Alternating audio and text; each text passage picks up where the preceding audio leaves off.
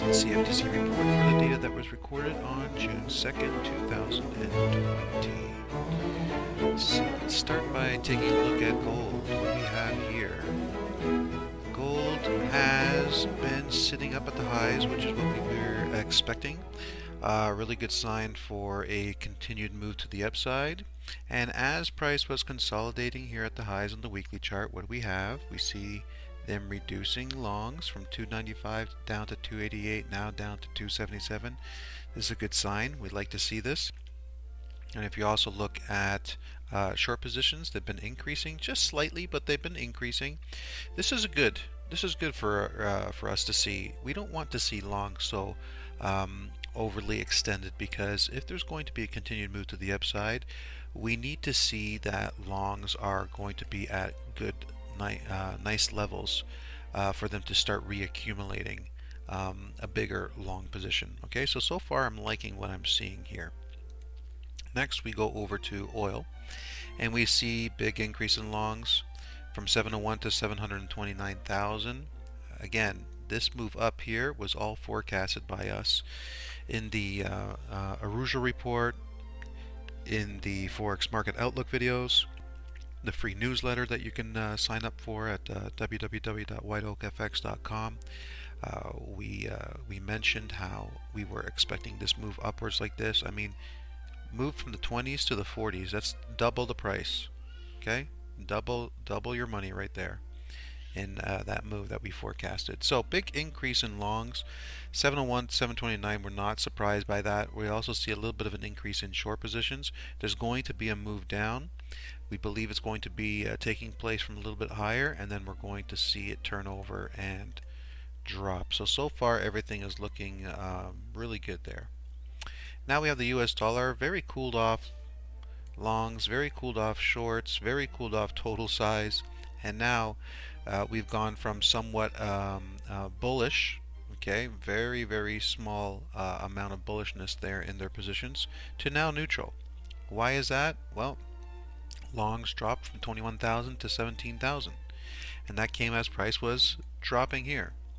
So we continue to be playing within a range, and we're waiting for that range to break out. It's either to the downside or to the upside. Dynamics suggest to the upside, so we'll wait to see what takes place there. Now we have the Aussie.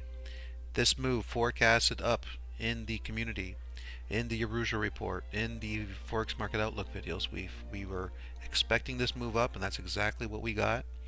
And so right here, as price was rallying up through an area of supply, we had them increasing their longs very slightly, and they're also increasing their shorts. Okay, bearish sentiment still remains, and net positions have hardly moved.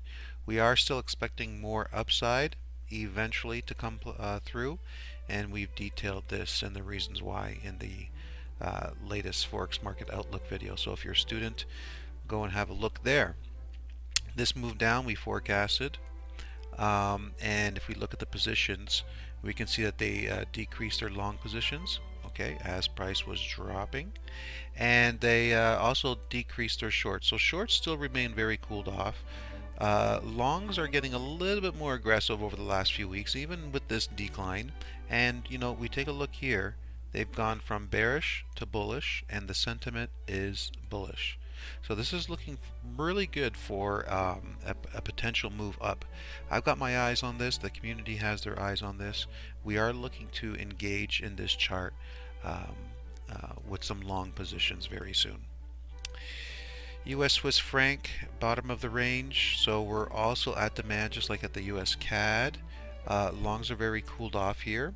Shorts are somewhat aggressive and bearish bias. So in terms of chart formations, there's nothing really clear except for the fact that we're in a range, and demand is currently in play. Euro US dollar, we have a slight decrease in longs and a bigger decrease in short positions, which causes long exposure to go up one point to 65%.